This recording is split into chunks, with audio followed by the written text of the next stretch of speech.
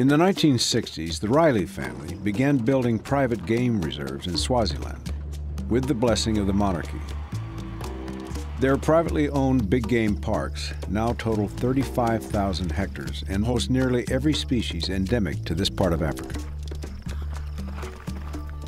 However, the Rileys have fueled a bitter struggle by forcefully evicting indigenous people from the lands they have inhabited for generations. Thuli Makama, an environmental attorney, has boldly defended the native people's rights.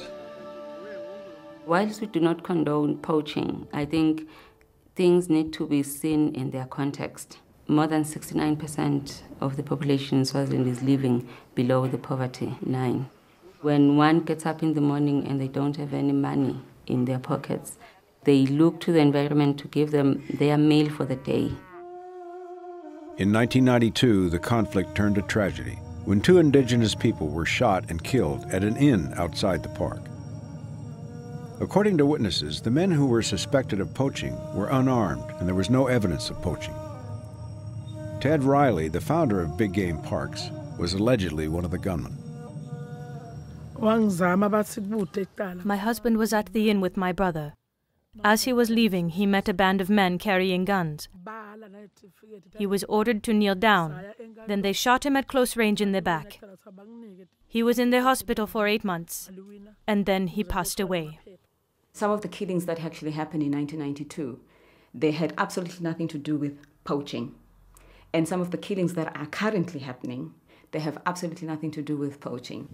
Often, they will actually attack people, not even within the game park itself, but they are actually attacked in their homesteads, in front of their children, in front of their wives.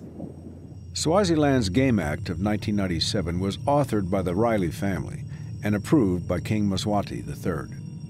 The law enables game rangers to use firearms in force against suspected poachers and assures game rangers of immunity when enforcing that law.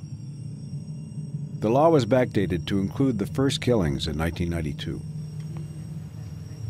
Since then, an estimated 100 lives have been violently taken in the name of the Game Act. Mick Riley, Ted's son, was allegedly a gunman in one of those killings.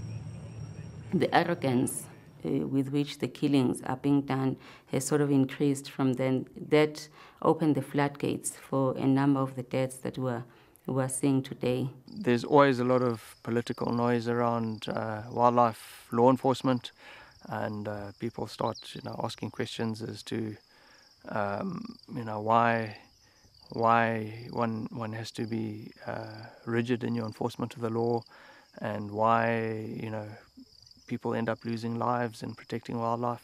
When you say to me you are killing poachers, and you're actually killing people who are poor, neighboring the park, who are going in there to find things to survive on, I think it does not solve the problem.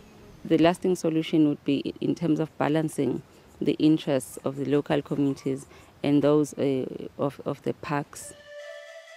In 2009, Thuli Makama won a 5-year battle in court against the Swaziland government.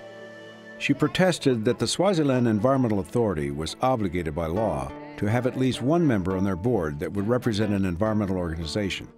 The court agreed. What is key about being able to influence the decisions that are being made in that body is that is the highest decision-making body on environmental management in the country.